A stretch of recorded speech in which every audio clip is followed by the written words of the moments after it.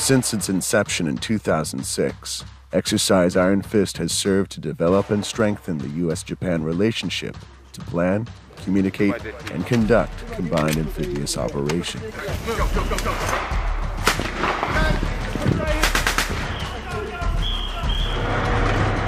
For the first time, the 31st Marine Expeditionary Unit, America Amphibious Ready Group, and members of the Japan Self-Defense Force conducted Iron Fist 2023 on Japanese soil. The 5-week exercise focused on challenging our combined forces in a more complex and rigorous training environment, showcasing our ability to seamlessly work together to secure and defend key maritime terrain.